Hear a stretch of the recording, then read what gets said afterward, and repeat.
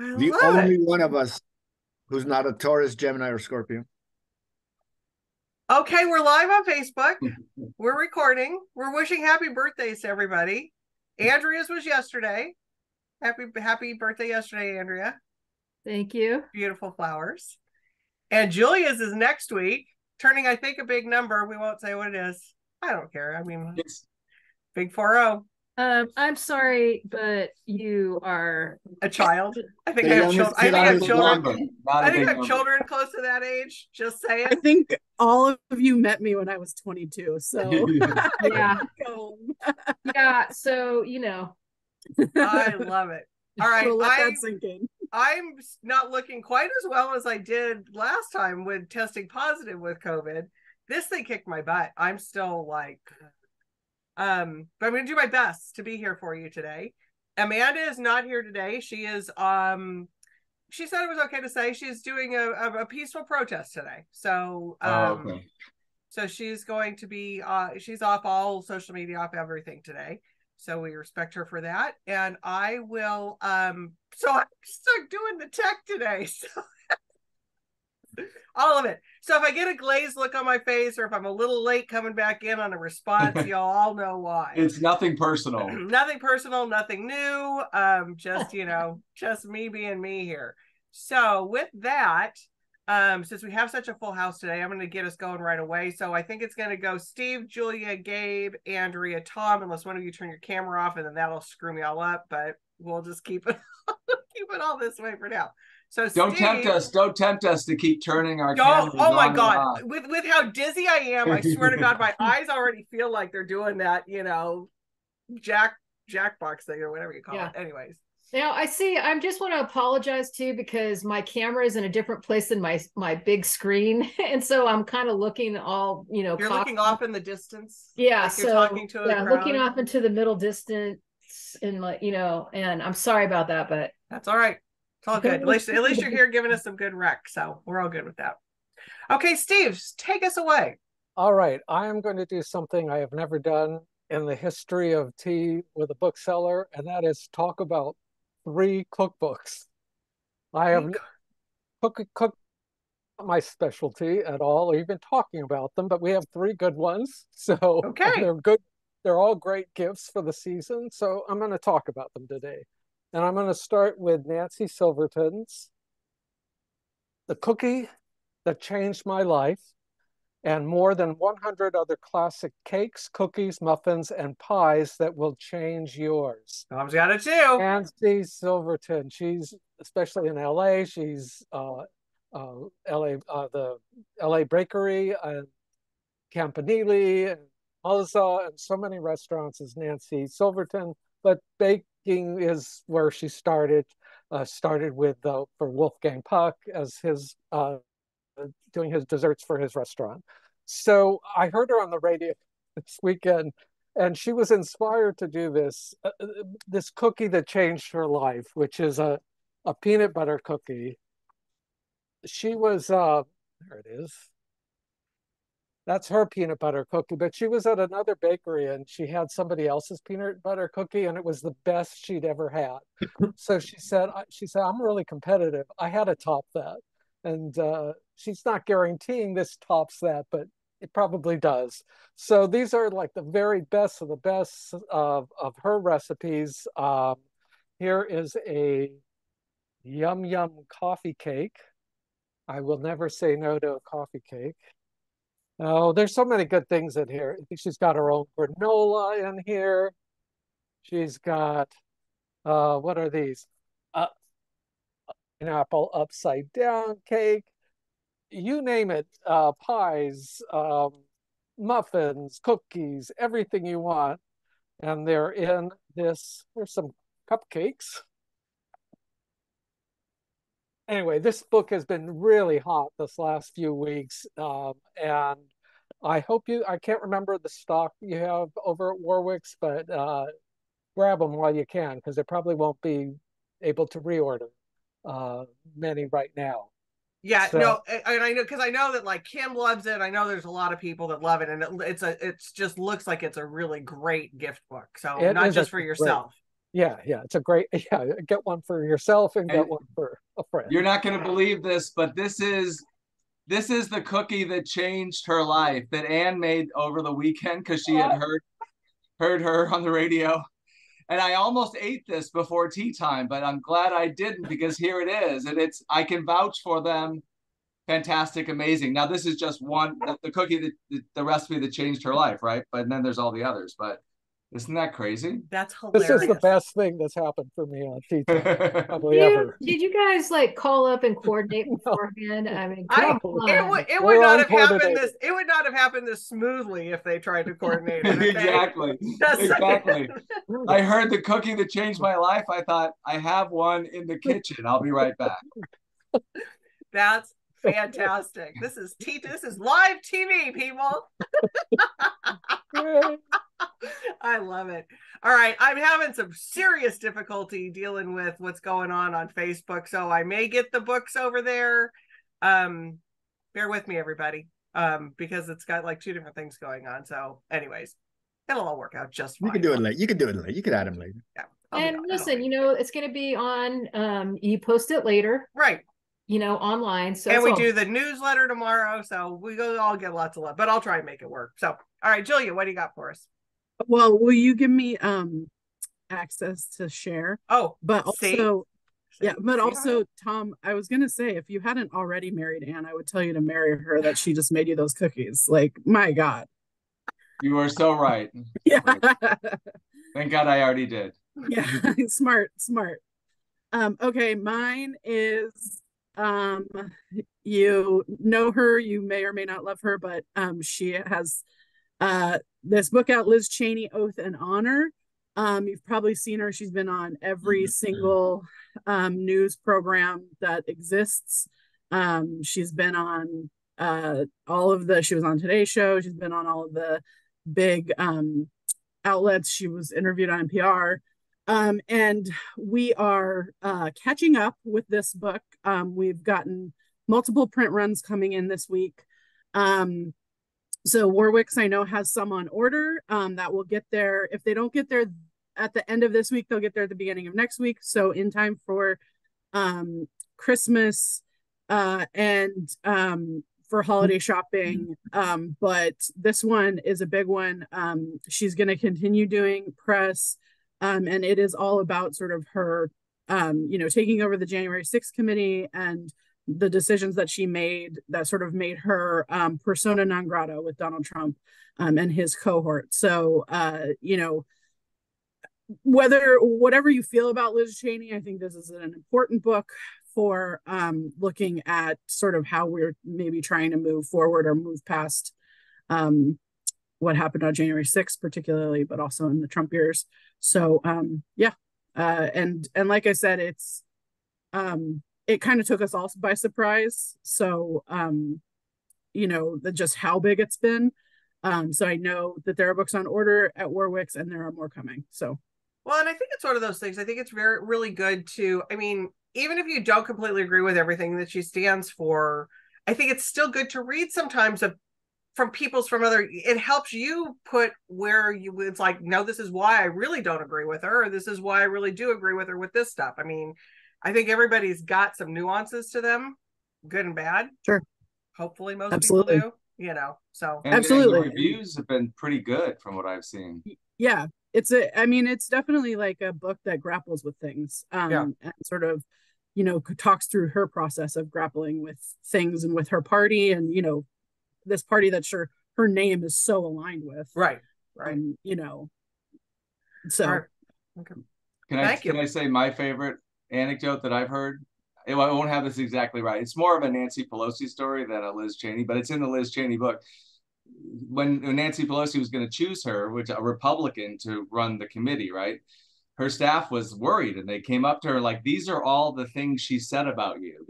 And Nancy Pelosi looked at it. She's like, why are you showing me things that don't matter? And she throws it, basically throws it aside because she has her eyes on bigger game than petty things that have been. She's heard it all, Nancy Pelosi. So right.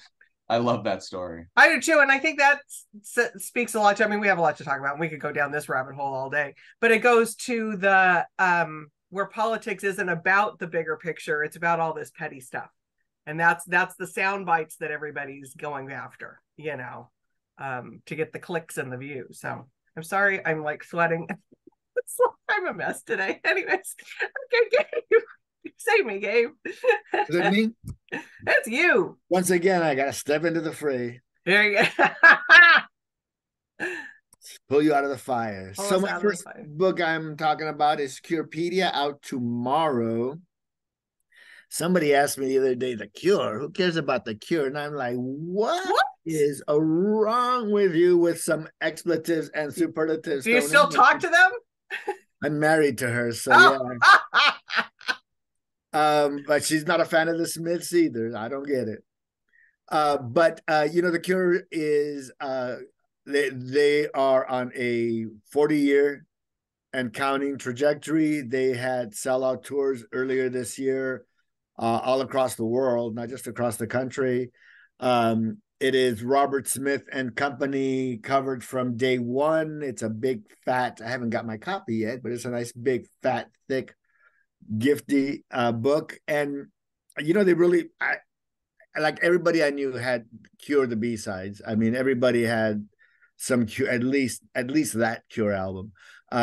Everybody listens to the Cure. I was selling this around. People were, I'm excited. Booksellers who are a little skeptical, and a lot of them are pretty young these days. They're not all oldsters. And after a 40-year career, the Cure's not very particularly young either. They ain't the Stones, but they are. So they're definitely relevant, and I think they absolutely have fans. So I'm excited to share this. This is a really late Christmas throw out there. You'll see it on the table, and I think there's just good things covered. Photographs throughout, oversized. It's got this great color palette throughout, and the end papers. It's all black and white basically, and then the end papers are in full color. Andy Bella, a longtime Cure collaborator, did those for us. So it's a really great looking package. It's a great gift item, and there will be some tomorrow morning on the table at Warwick's. Awesome. Nice. Yeah, that is a fantastic gift book, no question. For okay, totally different band, but did you all see, because it was on every social media thing I watched over the weekend, the Shane MacGowan funeral? Did you all watch that? Oh my God. Yeah. Yes. Oh, yeah. It was stunning. Yeah. Well, my favorite musician in all the world, the dark poet of our times, Nick Cave. Yes. Performed a song. So yes. Yeah, they were buds.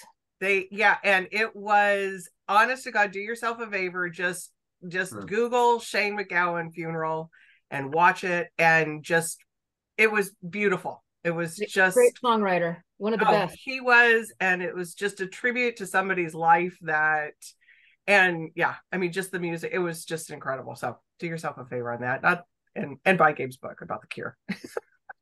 That was very moving when everybody started singing. I saw some of the songs. It was and the dancing and it was just gorgeous. It was just gorgeous. So, all right, Andrea. And I'm not good like Amanda would have found it on YouTube and put the link on Facebook and all that good stuff.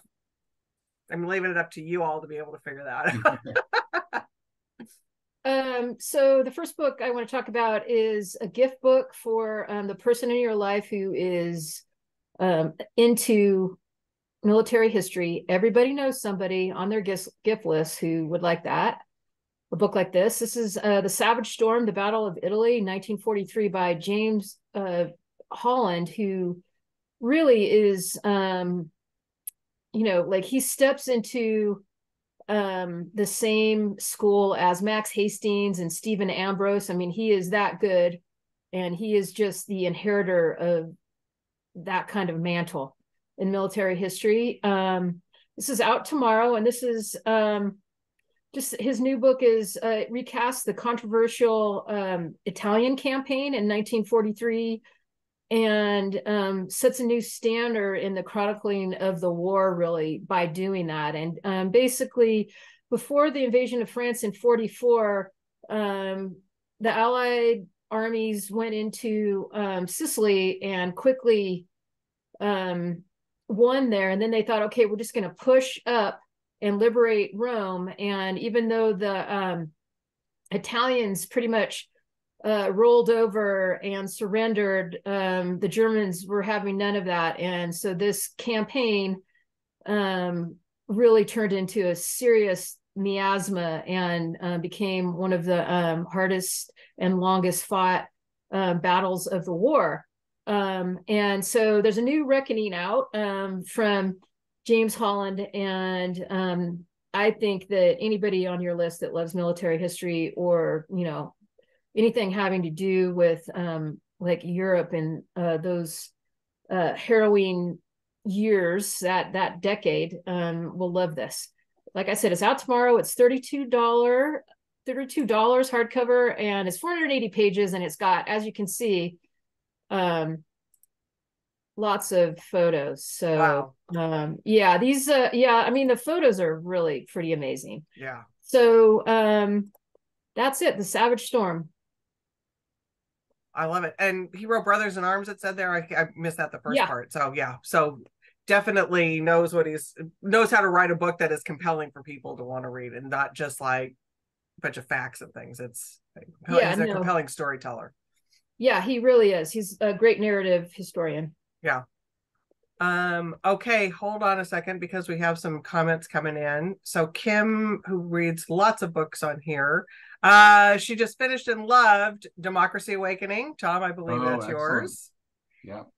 Dee also read this, The Square of Sevens. Is that anybody's on here? No? Mm-mm. Okay. Never heard of it, so I'm gonna have to look that one up, because Dee's saying it, she really liked it too, and it didn't get a lot of press, so I've got to write that one down. And Empire of Wild, whoever that one is, so I'm not sure who does that one either. All right, Tom, what are you going to talk to us about today? I'm going to take you back to Ireland. I love it. So I missed last week, but if I'd been here last week, I would have talked about Louise Kennedy's collection of stories, The End of the World is a Cul-de-sac, which is just out, and great to have something brand new in the first week of December. I have a couple of brand new books that are kind of exciting, so it's great to have new books to talk about and to share.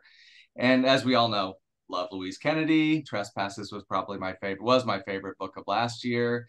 And what's fascinating about her in the publishing sense is, in the UK they published the stories first and then Trespasses, and that made her name through these stories. We went the other direction. We published the novel first and now the stories. But it's great because she won prizes for these stories. And they remind me so much. I mean, now I'll say they are not happy stories. They are, in most cases, dark, and one might say bleak stories about mostly Irish women, but not entirely Irish women, but yes, mostly Irish women. But they are beautiful. And what I love, and what I want to compare her to Alice Munro, because they pack so much novelistic detail into a sentence and into a story that you feel like you're getting you're getting a novel, but in 10, 20, 30 pages.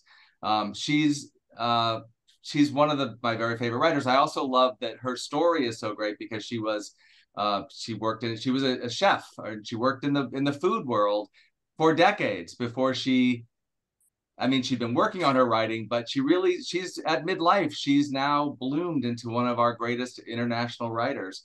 So it's just been published to great reviews. Boston Globe says, the world might well end in a cul-de-sac, but endings in this collection yield the beginnings of insight, awareness, and spiky wry humor. That's the other thing. She's funny. Yes, yeah. In a really, dark Irish way. And she's unsentimental. She's just so real. So collection of stories, always fun to talk about a collection like this. The End of the World is a Cul-de-sac. I know, and I feel horrible because I still have not gotten to that, and I adore her as a writer. Yeah, I mean, I really do. And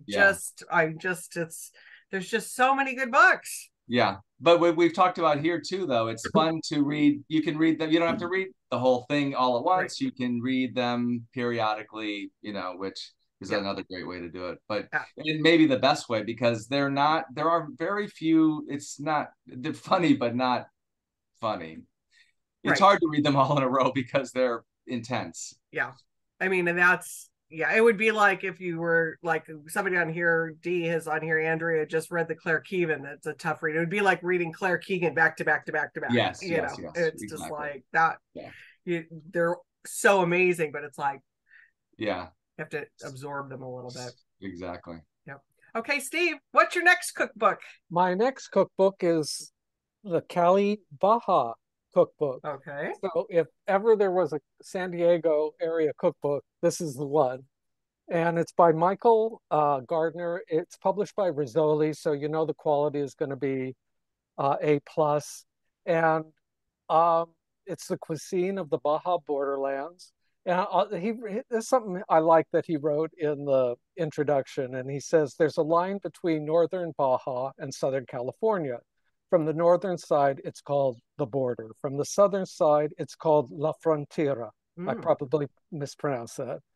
But the fish don't care about that line. Neither does the climate, and neither does the soil. Nature knows no such borders, and it seems neither does food. So this is like just from the region, you know, the best stuff, the best ingredients. I highlighted a few things here that look good to me. This is a cilantro and spinach soup. There you go. Ooh, that sounds good. Crab burritos. Sign me up. Yeah, that sounds good. Close to dinner time, man. Too close to dinner time. No kidding. Yeah. Right. This is going to, oh, I can't pronounce anything. Tomato. Tomato. I said tomato. I can't believe it. Tomato and real. The one word I should be able to pronounce, I messed up. Tomato and Real del Castillo queso fundido. Queso fundido. Queso fundido is the best. I love me some melted cheese, man. Love me some melted cheese. Sign me up. So that's just a few things. I just You're think this is really cool and great for the area. So really good for the area. And I'm assuming that we have it highlighted on Kim's wall because that's a no-brainer on the wall at Warwick's. Absolutely. Yep. Okay, where are you going, Gabe? I think you're next, aren't you? Oh no, Julia. No, Julia. Oh, I'm Steve, sorry. you turned your camera off. I accidentally hit my camera button. It was an accident. I promise. I'm so sorry. My brain, my thoughts. I know. It tested me and I failed. I was trying so hard to not mess anything up, and I just messed up too. Okay, sorry, it's me. But I have a cookbook. It's a backlist cookbook. It came out in 2021. But I just found this when I was looking through some backlist. I'm still kind of new and learning some of the backlist. And so I found this that was like hit every part of my favorite things in the world, which is the magic of tinned fish. And I don't know if you guys have been seeing at restaurants a lot more. You can order a lot of tinned fish now. There are these great sort of tinned fish that you buy. It's like these great companies making this like amazing tinned fish of all kinds.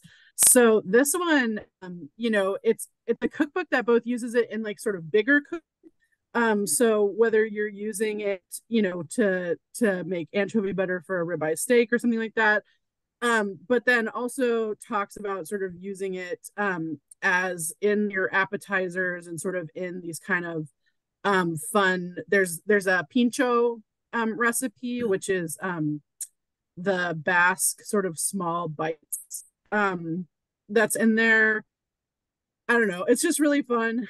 There's a place in North Hollywood called Epicure that like sells all this like fancy tinned fish that I found. And I'm sure there's one in San Diego too that like will sell it all to you. Anyway, I think the fun cookbook. It's kind of a small size. She's sitting right next to me. I can show you. It's like a smaller size. It's not like a big fat cookbook, and it's kind of thin. But I think just like a really fun gift. So it's definitely orderable through Warwick's. It was a New York Times Cookbook of the Year in 2021.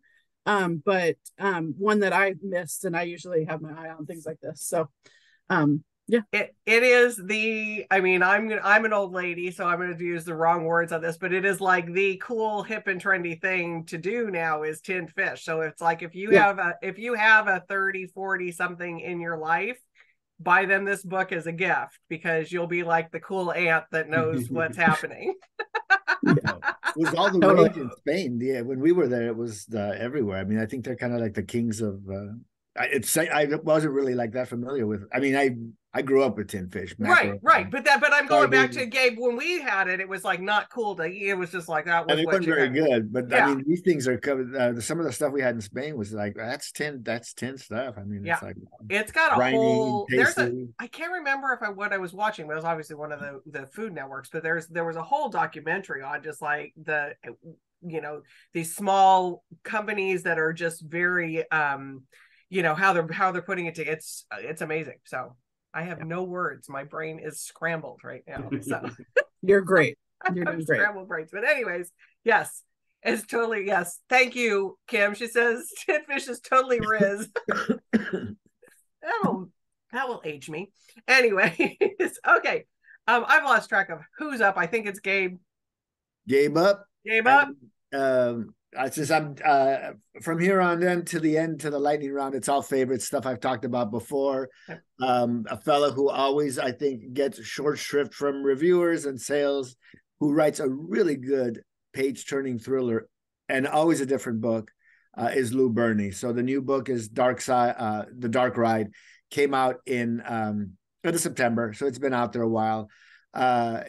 It's just someone I have to talk about, because if you want to surprise somebody with a good read of somebody they've never read before, they'll thank you and they'll go out and pick up the older Lou Berney titles out there in paperback. When you get turned on to an author that's really good, people appreciate it. So I think he's a really good hand sell for an independent bookseller. He's a really good recommend. We got a Publishers Weekly starred review for this book.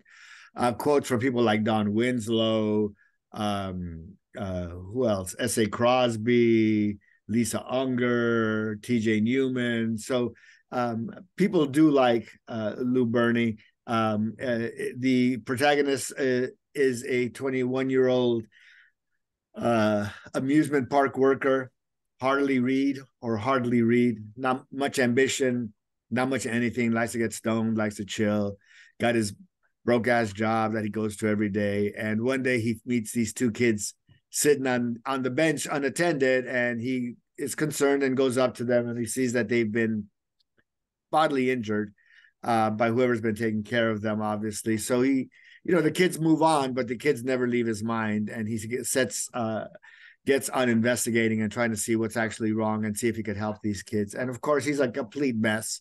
21 years old, got no life experience, not a very bright kid, but well-intentioned. So he's kind of screws it up early on, but he finds a support system and he starts learning the system and gets smart about things and tries to help these kids out. And comes to find out that their father is not only a lawyer, but he's also a high-priced lawyer, but he's also a kingpin of a drug cartel. So he's not a nice guy, but he pits his wits against the mobs, and we'll see who wins. But just a lot of fun. I love it, and I do love Lou Berney. Nicest guy on the face of the planet. Really nice man. Here, I'm going to take us off of screen share. Hold on. I'm sorry. That's all right. You got it, or okay? I There you got go. Super nice guy. We had him for November Road, and I saw you can Google this too, because I'm not doing it for you.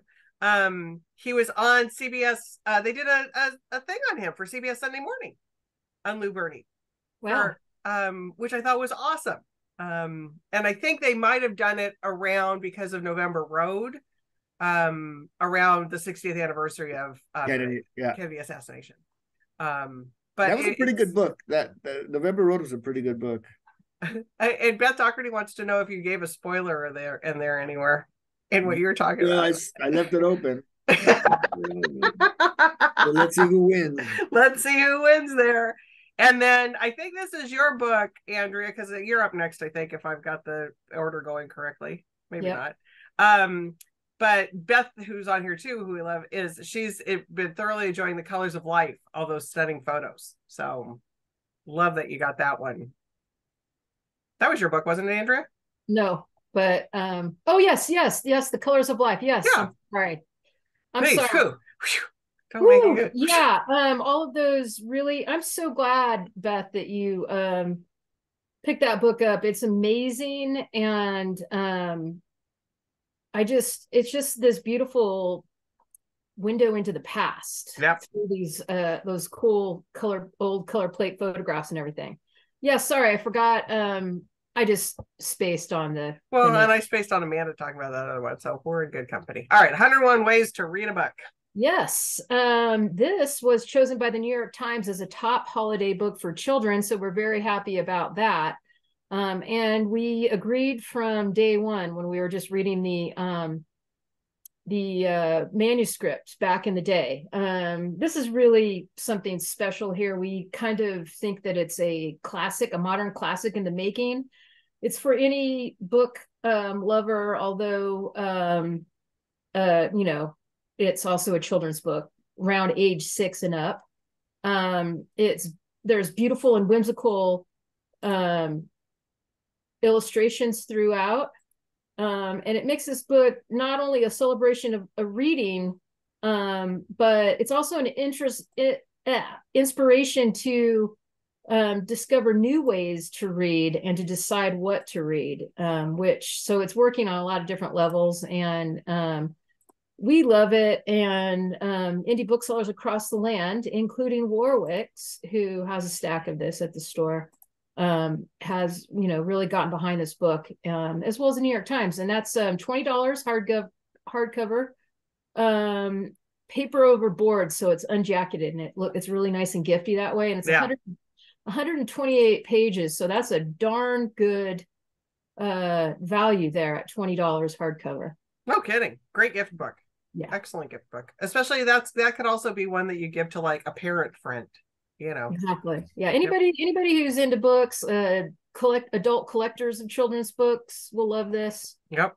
So okay, Tom. All right, so my next book is The Wildest Sun by Asha Lemme, out in hardcover the brand new book out last Tuesday. So she's the author of 50 Words for Rain, which became a Good Morning America pick, and so she had a bestseller. It was a New York Times bestseller right out of the gate. And she's back it's been a couple of years, I think, since that book. But this will definitely, if you read 50 Words for Rain, I think you really enjoy the new book. Also, that was historical and coming of age. This is also a historical novel, but also a coming of age novel. This one takes you from Paris. Like the main character is an aspiring writer.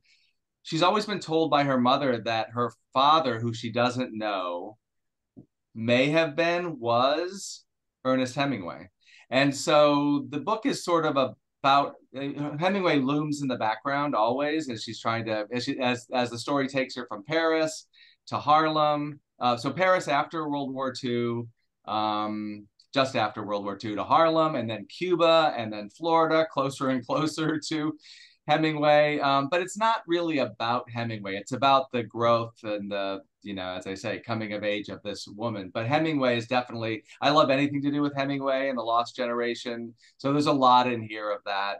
But it's just a really kind of satisfying commercial read, much different than the Louise Kennedy. This you can just devour. You don't have to take your time with.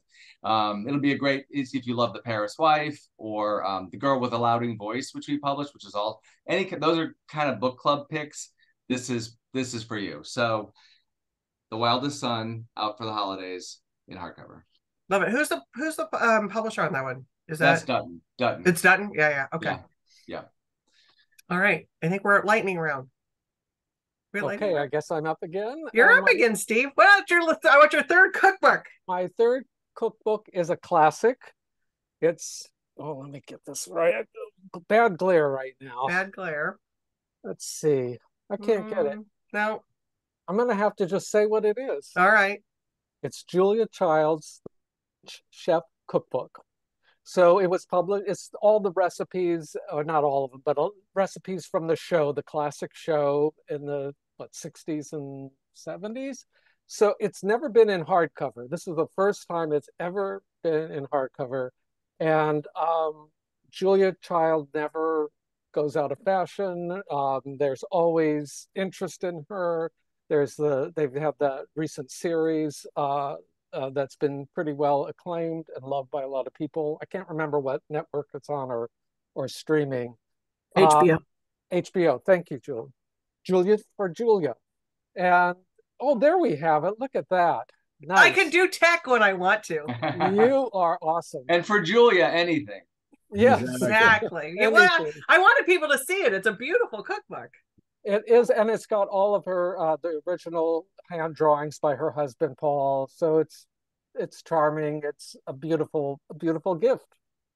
It is, and that's why I wanted to put it on there, because I was like, that's a pretty one. I got to make sure I get that one, and I only did it because never mind. I won't tell you. It's like it was purely accidental, but. So I wonder why it was never in hardcover before. I don't know. I guess whoever published it at the time thought it would sell better as a trade paperback, right. And then they just kept it in that format forever. Yeah. Okay, Julia. All right. My last one is a really fun kids book called Mary and Hark, A Christmas Story. I thought going into, next week, the last week before Christmas, this is just a fun one.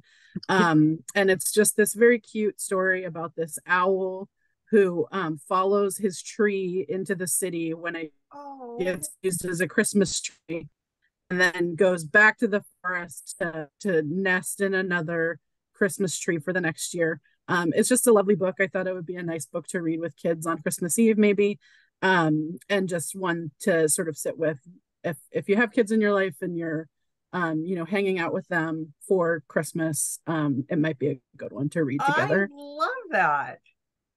It's really cute. It's been doing really, really well for us. And people have really been loving it. So it's called Mary and Hark.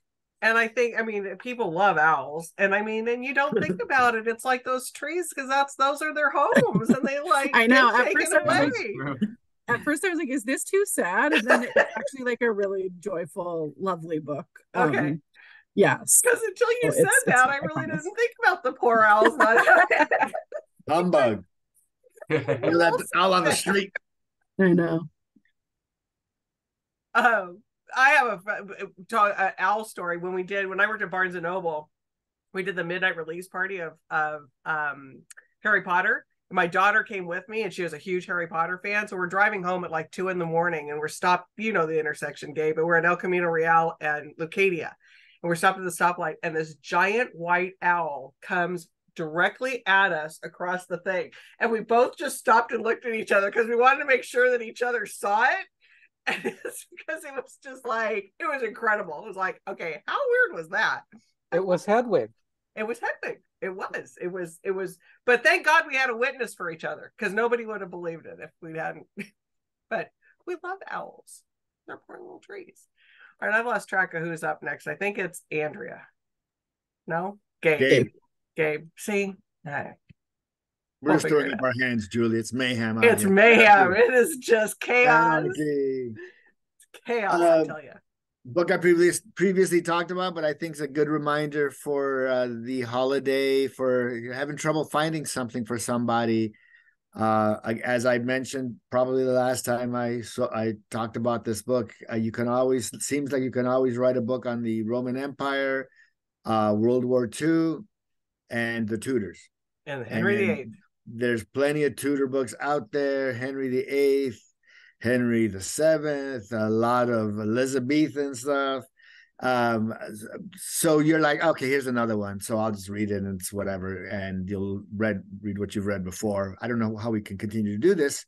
But John Guy and Julia Fox are really, really strong academics, big researchers, and really strong researchers. And they went and dug around for a bunch of years, 10 years, 8 to 10 years or something like that, working on this thing, and did a lot of really eye-opening research and finding documents. And what they came up with is a completely different relationship of Henry VIII and Anne Boleyn. Yes, there was the divorce issue, but a lot of the onus has been placed on Anne Boleyn. Anne Boleyn cheated on Henry, and all this stuff that we pretty know is probably made up. They come out and show us how all this and feeling was generated via propaganda and stuff. But the crux of it really focuses on the relationship together and working in concert as two monarchs, and Henry often taking Anne's advice when his male advisors, because everybody else was male, his advisors were telling him to do something different. So he went to her a lot. They weren't exactly co-regents, but she did influence policies, and it did influence a lot of what was going on in England of that day. And she is not the underhanded vixen that she's painted as. She's not a bad person, and she's not a powerless person. She did wield a lot of power. Just after a certain point, that's all you can do. But a real eye-opening kind of a book that will have a lot of new, interesting little factoids that you've never even considered or thought about, and then other stuff that you kind of thought, I knew it. That's exactly what I thought. So we read it in parallel with Hilary Mantel. Just read all that stuff together. She is. I love that. All right, let's see. We got Andrea next. Okay, so this is my second kids book, and this is so great, Merry Whatmas. And this is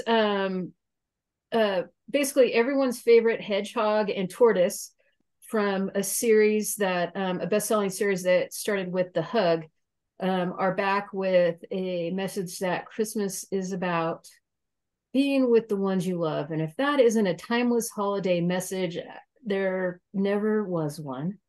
And it's these animals are so cute. Let me see if I can share these with you. I mean, and they're best friends, hedgehog and tortoise. But everybody gets in the act, and they're worried about their presents and their decorations and their Christmas cards, but it's just really about hanging out together. Great illustrations. Yeah, I love it. And there's a nice stack at Warwick's. And this is just a great little book for to read aloud to kids, or just like a nice little stocking stuffer or hostess and host gift, too. So yep, for sure. Yep. Really cute, really great decoration, really great illustrations. Yeah, we love it. Okay, Tom. All right. So my last book I may have talked about in April, but I'm not sure. It's called The Best Minds. The subtitle is A Story of Friendship, Madness, and the Tragedy of Good Intentions. And I'm talking about it now because it was published to incredible reviews, but then, we sold some copies, and then the world moved on until the 10 best of the year list started showing up, and it's getting another life, thank goodness. So it was one of the New York Times top 10, so one of the 5 best nonfiction books of the year, according to the Times. And it is a fantastic book, but dark, and you have to prepare yourselves, because it's about, so Jonathan Rosen, he's been working on this for like 10 years. It's a story of his friendship with Michael Lauder. They grew up together in New Rochelle. Michael Lauder they were both smart kids, but Michael Lauder was the genius everyone knew all along. They both went to Yale. But Michael Lauder, while at Yale, or just before Yale, I think, he was diagnosed with paranoid schizophrenia and was hospitalized. He came out from the hospital and got into Yale Law School, and he became a kind of a famous person because he sold the rights to his memoir. He sold the film rights. Ron Howard was supposed to direct. Brad Pitt was supposed to star. And then he had another psychotic break and he killed his girlfriend. So this is the story of it's a story of a friendship. It's also the story of how we have treated mental illness and how we have talked about mental illness really for the last 50 years or longer. So it's a big, deep, dark dive into this story that is, he's just an incredible writer, and he's finally setting the record straight of their friendship, as much as he can know about his friend Michael Lauder, who is obviously still in prison. So it's a book that I think if you are interested in just great nonfiction or, true crime, there is definitely that aspect. But it is a much bigger, deeper kind of book than I would call it a true crime book. But it's fantastic. I think if you liked Hidden Valley Road, looking further back, The Noonday Demon, these books that are about mental health and mental illness, you'll also like this book. So, but it's so exciting to see it get all the attention that it deserved when we first published it. Yeah. And so, and also it's a mixed blessing as a publisher when you get on this 10 best list for a book you published in April. You don't have a lot of stock, but we have gotten the reprints going. There should be, I think Warwick's maybe in between reprints, but more is coming this week. So it'll be out in stores in all those 10 best New York Times displays soon. Yeah. So put an order in and we'll make sure you get it at some point. And it's a big meaty book. Is it? Yeah. It's a big one. Okay. Which reminds me, so the one that I want to talk about is our friend Ann Patchett, when she was here. I think I briefly talked about it last week. She put this on her page too. She talked about this little gem called This Is Happiness. And this is, so we're out of stock too right now. Sorry, but put an order in for it because I'm assuming we will get more soon because I think that it's just going to be, I can't imagine that it's not out there. I'm sure that's out, but this is one of those that my favorite thing, my Irish authors. So yeah. I love me my Irish authors. You need to slow down for this book. This is not a book to read for like the plot, the story, the whole bit. This is a book you read in its quietness, and he writes the most beautiful sentences. And you just, because at first I was reading it fast, and I was like, oh no, I gotta slow down here. I mean, I need to really take a breath and slow down. And I mean, you read this, you come to the end, it's about time and place. I mean, because the whole thing is about this little village in the western part of Ireland that gets electricity in like the late 50s. And it's the story of this man who comes back with the electric, this woman he left at the altar, 50 years ago. So it's reconnections, it's family, it's what happiness means. And it is just a gem. And I can't stop thinking about it. I wish we had a stack at the store because I would want all of you to read. But it's not really like that holiday, like fast-paced reading. It's like, if and when you get this, just take your time and enjoy. And he's got a new book coming out next year. So I've never heard of him before. I haven't either. I feel like I should have, but I Niall Williams, he's published by Bloomsbury. He wrote he wrote a memoir. I think he was longlisted for the Booker for a book called History of the Rain, 4 Letters of Love. His writing is just incredible. And it's a little bookstore up in San Francisco area, and I apologize, I don't remember the name of it, recommended it to Ann Patchett, wrote Ann Patchett this letter, didn't even meet Ann, just wrote her this letter. And Ann gets, 1,000 of these things probably a day. And this happened to be one that she picked up. And she said when she closed it, she reopened it, which she never rereads a book. And she said she reread this book. It's that good. Anne and Julie are recommending it, so we all need. So that's it. You got two recommendations there from America's booksellers, Anne and Julie. Anne and Julie, there you go. I love it. But anyways, it's amazing. So, all right, everybody, we made it. I made it. You did, yes. And I got all the books on there. I'm like so proud of myself right now. Okay, everybody have a great week of preparing, and happy Hanukkah if you're celebrating still. And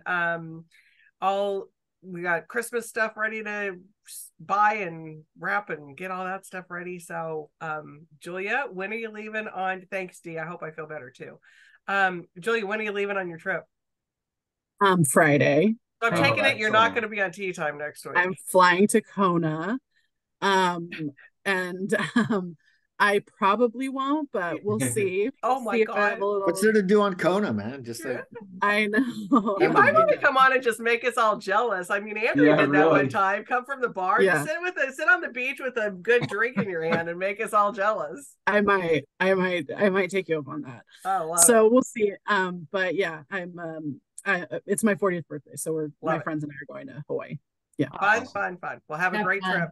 And thank you, everybody. Steve, Gabe, Andrea, Tom, Julia, thank you for coming in again this week. And everybody, happy reading. We will see you next time. Thank you.